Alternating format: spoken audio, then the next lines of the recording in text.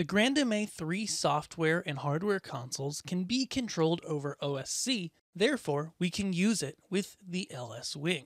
The LS Wing also features two DMX ports on the back, which can be used as ArtNet or SACN nodes that can output from GrandMA3 as long as we have the parameters unlocked. First things first, make sure your LS Wing and your GrandMA console or software are on the same network, and you'll want your computer for configuration to be on the same network as well. To begin, let's turn on the Wing by applying power, and then we'll press number 5 if it's not already selected for OSC.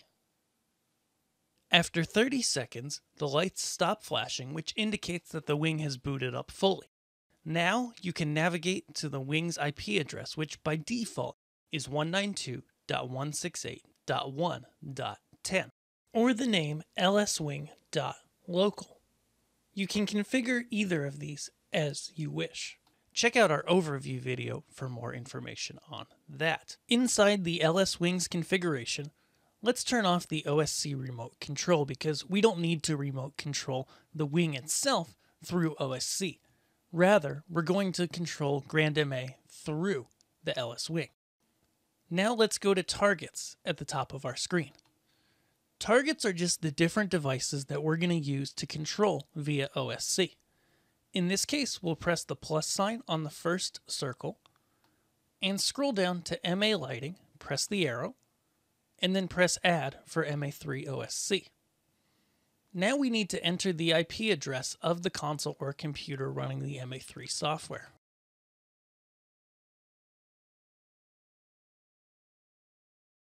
Perfect. The port here will match the port in the MA3 software set for OSC. In this case, I'm going to use 8000 because it's the default in the MA3 software. We'll configure the MA3 software in just a moment. Once you set up your targets, it's now time to go to mapping. If you haven't created any mappings yet, you'll just see plus signs within all these circles. Pressing within a circle allows you to press Edit, which then activates the current mapping. Now we can go ahead, set the name of our mapping, and press any button or slider to assign an action. We can then go ahead, pressing Add. We can choose our action from the list. For example, here, I'm going to set up the Grandmaster. Now we're able to test it and see it move in GrandMA. Let's go over to the GrandMA software to configure it. Here in GrandMA on PC, I'm going to go ahead to Configuration, In and Out, and then OSC. There's a few things we need to change in order to begin. The first is to select the interface that we'll use for OSC. By default on the PC, it uses the loopback interface, but in this case, I'm choosing one of my Ethernet ports. We also need to set the destination IP address to match the LS Wing. Mode will be UDP, and we'll set the port to match what we set up in the LS Wing. Now we can go ahead, press Send All and Receive All, and enable the input and output here within the settings. Once we do that, we can close the settings, and in this case, I'm going to move the fader on the LS Wing.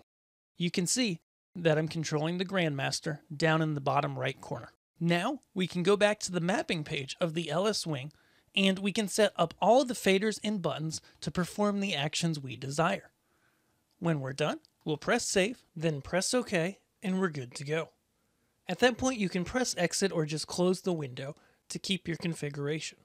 We can also set up the LS Wing to use the two DMX ports on the back for output from the GrandMA3 software. Of course, you'll need to have parameters licensed in GrandMA3 in order for the output to work. On the Wing side, we'll go to the node page. We'll set the IP address that we desire for the node. This can be different from the control address that we use to set up the mapping. And then we'll set up the type of DMX that we wish to send, in this case SACN, and the universes. Awesome. Now let's go over to GrandMA3. Over here in GrandMA3, we can go to our settings and to DMX protocols. Then we'll go to SACN, and we'll make sure that the universes are sending. In this case, I'll need to set up a second universe by pressing New SACN Data. And then I'll change the universe options to Output Universe 2.